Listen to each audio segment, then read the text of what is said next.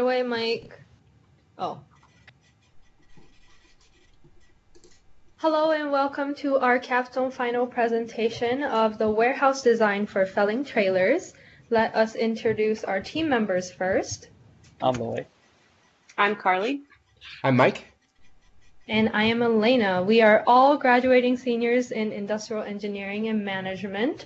To go over the agenda real quick, we will introduce the company Felling trailers, and then we will go over the background and the data and literatures of the project, along with the objective, project plan, and the midterm presentation. And then we will go over the approach, assumptions, solutions of the project and the applications, and then we will go over the recap. So to introduce the company real quick, Felling is a manufacturer for customized trailers, and they were founded in 1974 from a small Minnesota welding shop. They were started by Merle Felling and now led by two daughters and their husbands.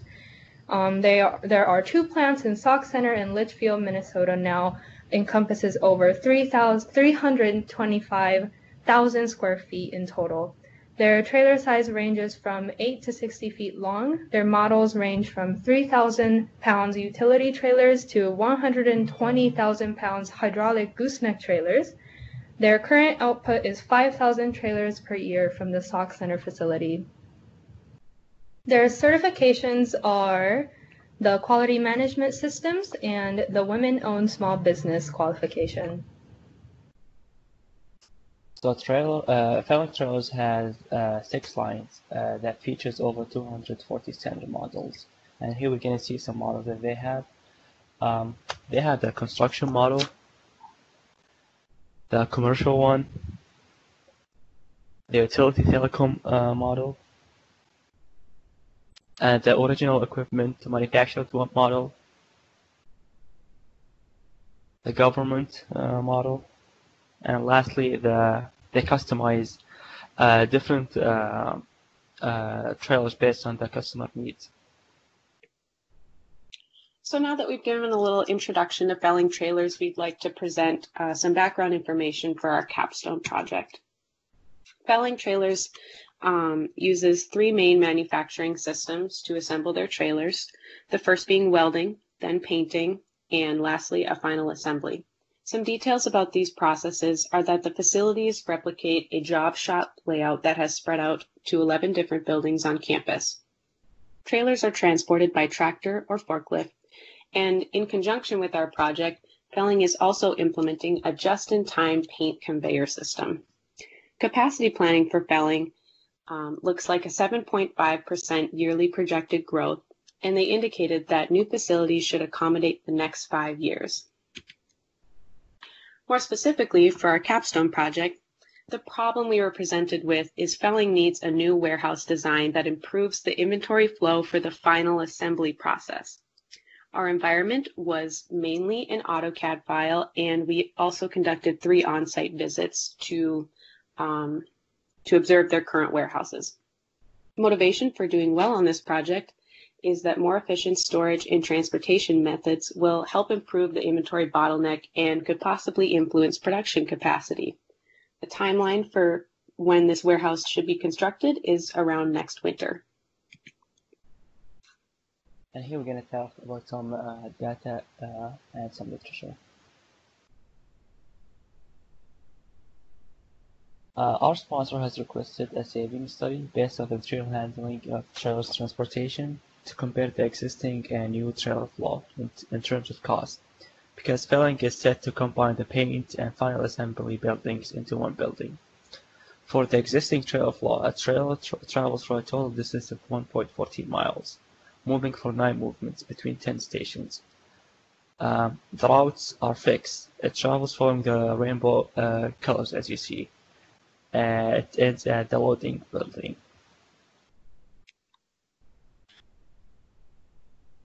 To estimate these costs for the existing flow, we use the distance-based scoring method. To be able to use this method, we use Google Earth to measure the distance between the department's centroids, as you can see in the distance chart in Appendix 8.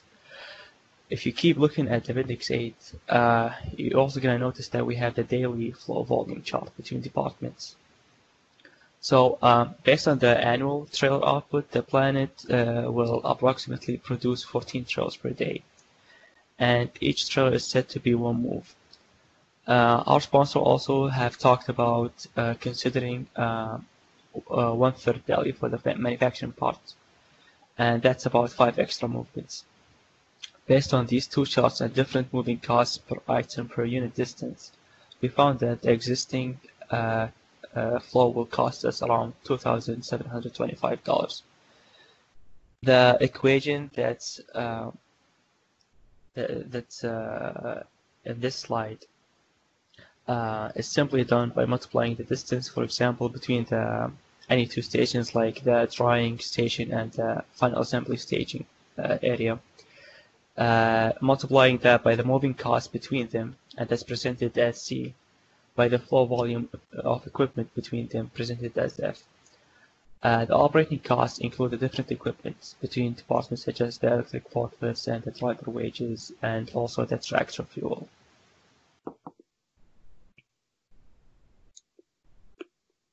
And now if we look at the future plan setup, for the trailer travel between departments, we also see that the trailer will travel for a total distance of 1.10 miles, moving for 5 movements, starting from the welding shop. The cost of this setup will be 18.6% less than the old one on a daily basis. The charts used to reach this estimation can be viewed in Appendix 9.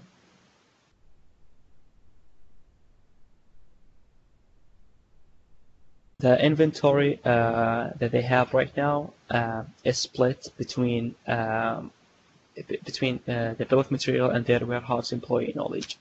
Their employees indicated additional preferences on specific materials like wood and tires. The desired warehouse organization are to group product families, work with the frequency of use, and finally weight and ergonomic restrictions.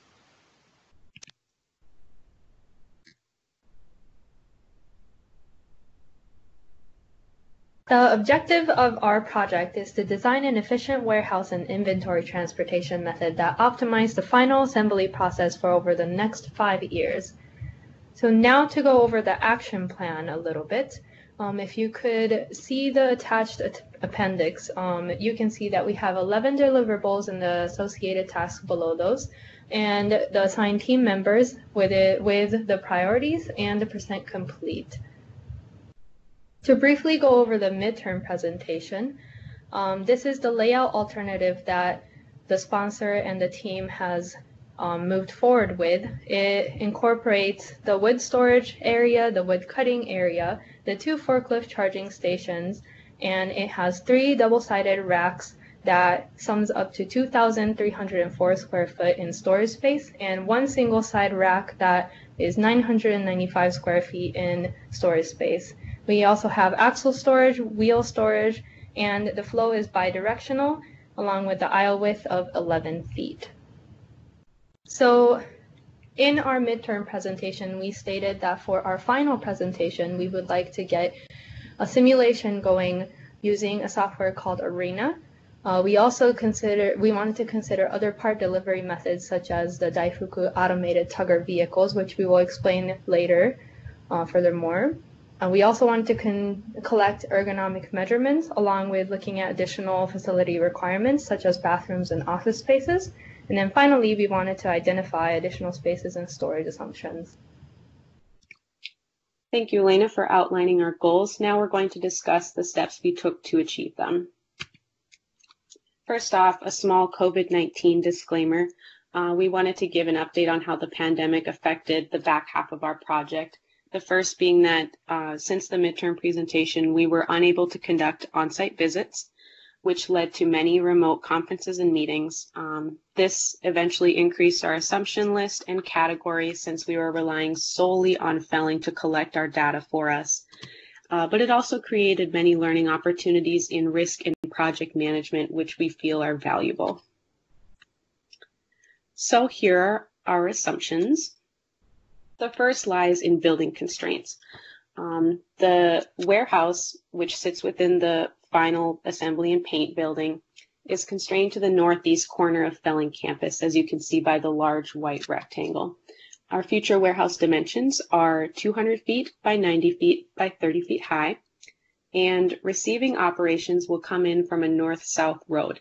This dictates where our garage doors will be. In addition, overflow storage is available in buildings 9 and 10, which is a great safety net to have. For our simulation, we assumed different average time to select the parts based on a hand slot versus a forklift slot. Distances were calculated using AutoCAD, and we also assumed travel times, loading times for an automated tugger, and a subassembly time where wheels are torqued onto axles before they're presented in the final assembly for the trailer. In addition, we have several cyclic assumptions for the Arena software. For rack space assumptions, we were able to collect on-site data for the dimensions, and so the length is 8 feet, the depth is 3 feet, and you can think of a bay as equivalent to a shelf on a rack. And so a rack that can hold hand slot items would have 3 bays, whereas a rack that holds forklift items can have up to 6 bays. This is since forklifts are able to extend higher than a physical employee could reach. There is 2 foot space between double-sided racks, 5 foot space between racks for axles, and we had several assumptions regarding our product family sizes. First, we calculated the quantity of products that would come in a box, the amount of boxes that we could fit in a bay, the amount of bays that we could fit on a rack, if given the product type being either a hand pick or a forklift pick, and then the amount of racks that it would take to appropriately fit the family at either 100% or more for a given number of inventory turns. This lift was heavily in conjunction with employee knowledge and then Excel statistics. For product families, we considered lights, wiring, suspension, jacks, couplers, tires, and then a couple that we would like to outline specifically are axles and wood. These constraints were a little more detailed in that they required special racking. And then internally manufactured parts, which come from the weld shop, are able to sit on regular racks, but their location was constrained so that they were closer to the final assembly location, and they also required a little more supervision. All right, so now that we know, or that we specified the building constraints and some assumptions, we were able to come up with a solution. So going off of our midterm presentation, we were able to go ahead and come up with a design for the final assembly and warehouse building.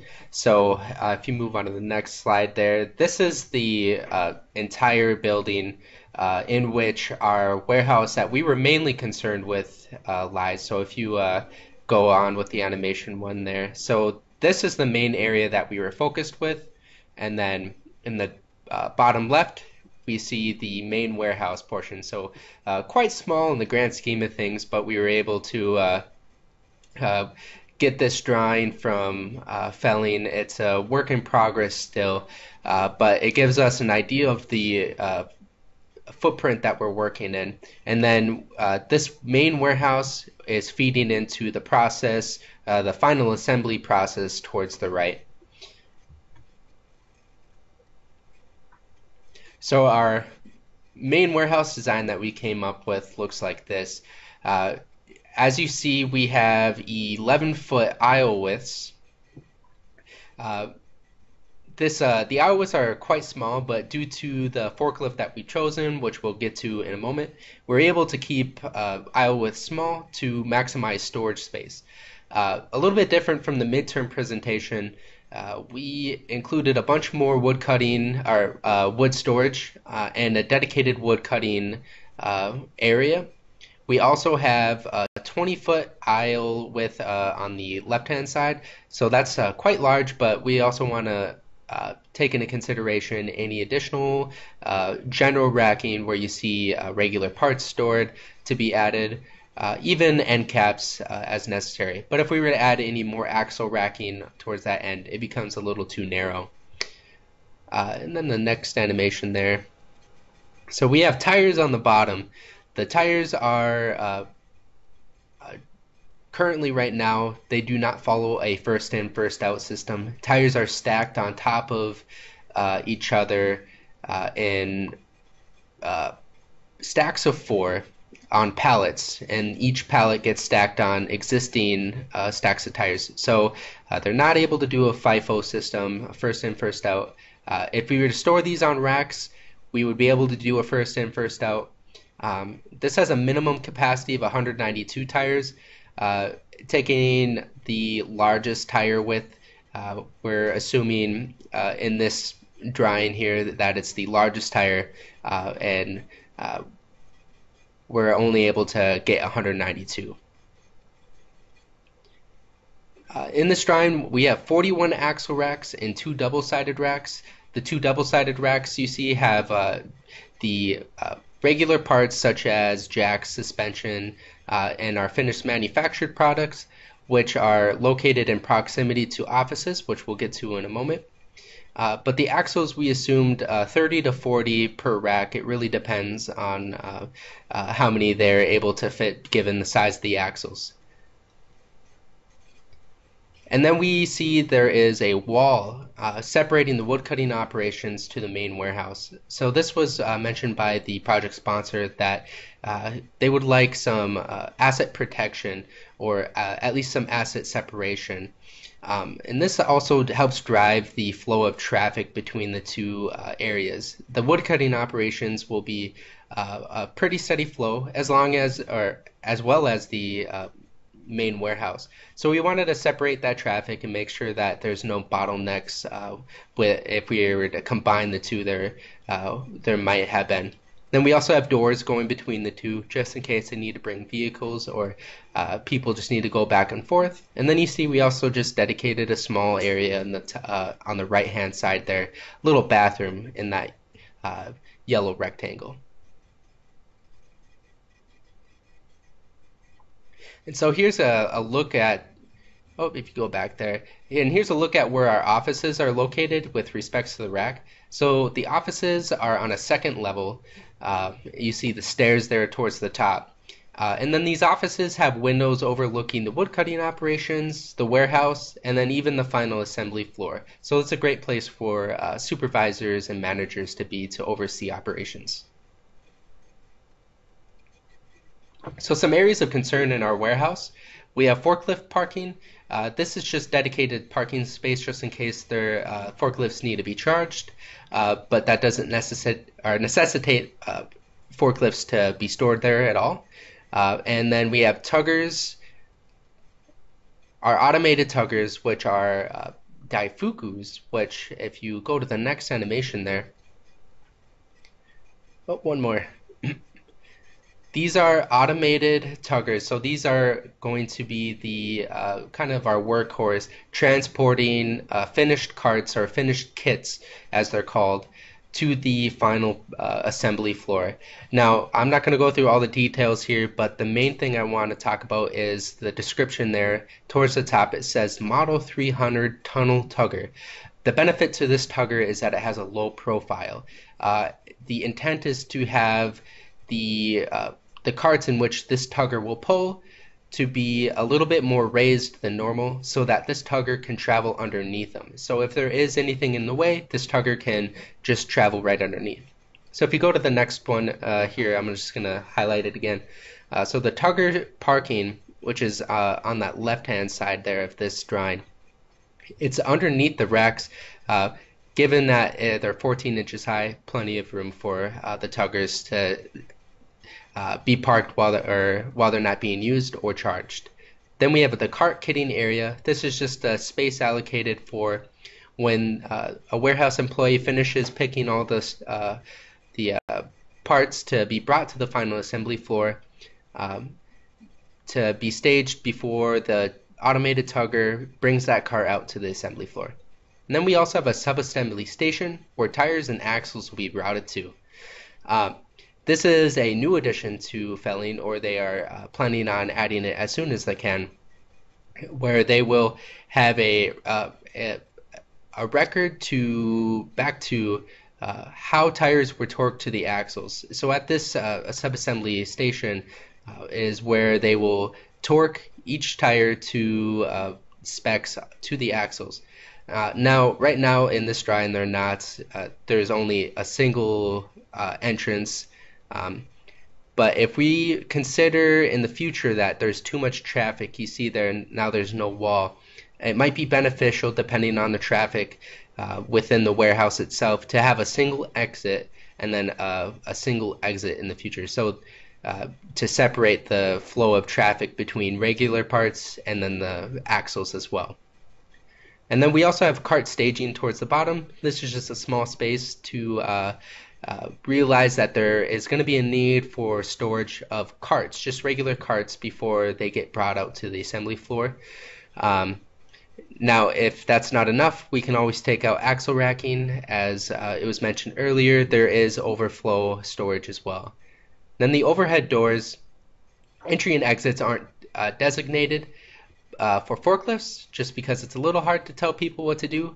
But for the tuggers, we really wanted to designate entry and exit. This just helps with the routing logic of our tuggers. And then the office spaces that were shown in the previous slide, here's a closer look. They're just 10-foot by 12-foot offices with 36-inch hallways.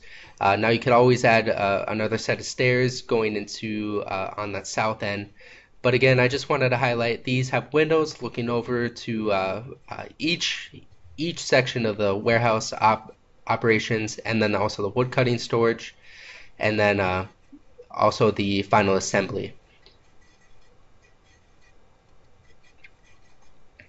And so once our tuggers have a cart and they're bringing it to the final assembly floor, it'll travel in a path much like this. You see the arrows traveling into the those aisleways. They'll drop off a cart in those yellow squares. Once they drop off that cart, they'll be routed back up and down to the main warehouse entrance.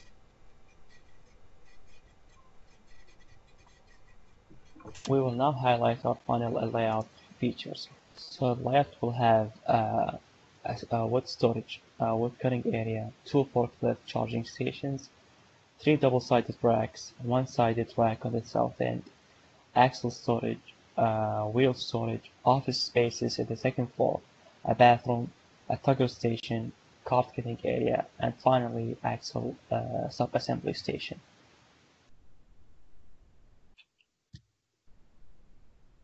To accommodate the needs of our final layout, ROI comparison between 3 different forklifts was done.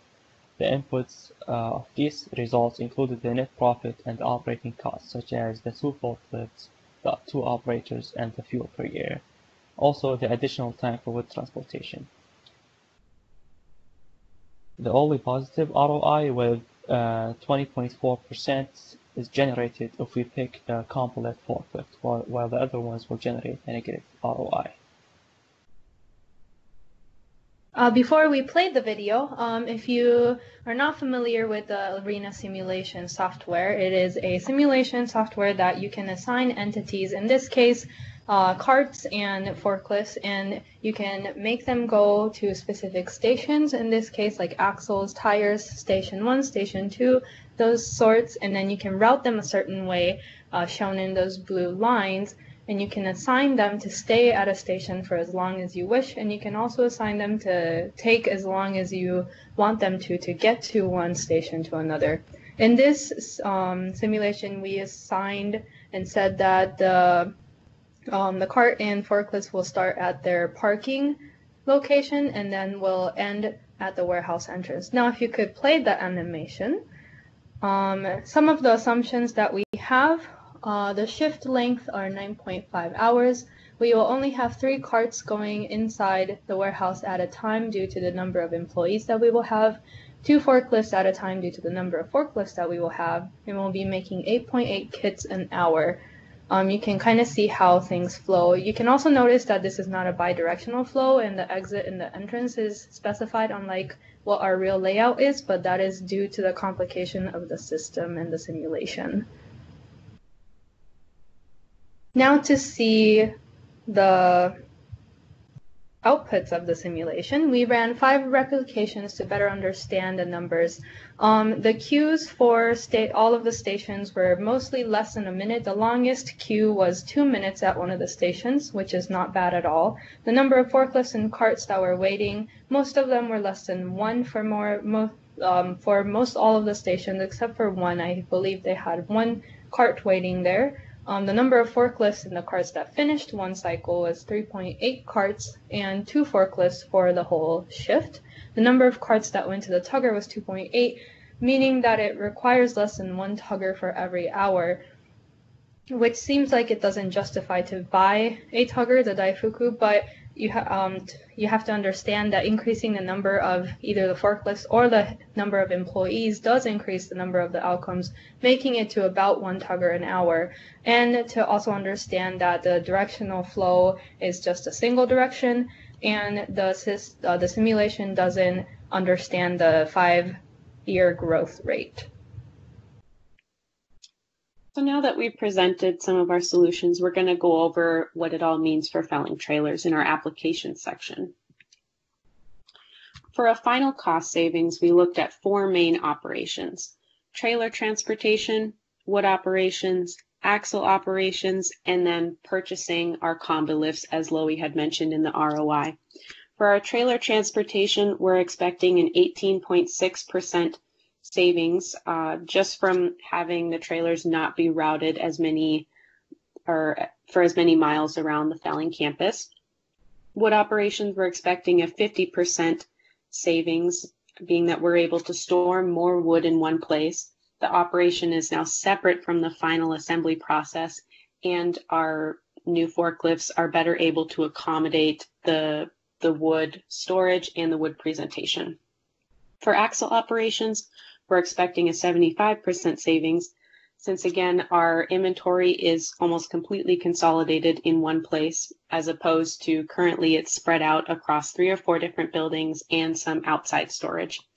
In combination with the sub-assembly process and the part delivery, this accounts for the 75%. And then purchasing 2 combi lifts amounts to $124,000. In total, we're expecting a year 1 savings of just over $180,000. And given the growth capacity of 7.5% each year, this compounds to a 5-year total savings of just under $2 million. This also assumes that felling will likely purchase another 2 combi lifts, totaling to 4 combi lifts over the 5 years. Lastly, as we know, strategic business decisions are not just made from monetary outcomes, and so we wanted to give some qualitative benefits for our solutions. First off, our new warehouse consolidates most inventory for the final assembly process. We designated combi lift, tugger, and cart storage areas. There's plenty of options for vertical expansion given the high ceilings. We believe our inventory organization is logical and easy to learn, which is important for new employees as well as veteran employees that are placed in a new setting. The combi lifts provide time savings, can accommodate a wider range of products to transport, and can also operate in more narrow aisles, which allows for more overall storage space. Separate wood cutting operations lead to better process management. Our warehouse can accommodate an automated tugger system if desired, as Elena indicated. We have additional office spaces and restrooms, which are important employee amenities, and the second level viewing platforms are also good for management. Lastly, our warehouse implements opportunities for shadow boards and additional methods for effective equipment management. All right, so to recap what we just went over here today, we introduced felling and gave a little bit of a background. Some data and literature stated our objective as well as the project plan, gave you an overview of what our midterm presentation looked like, and then also showed you our approach to generating our solution, some assumptions, and then we showed you our solution, and then some applications as well. Thank you And for your time. thank you.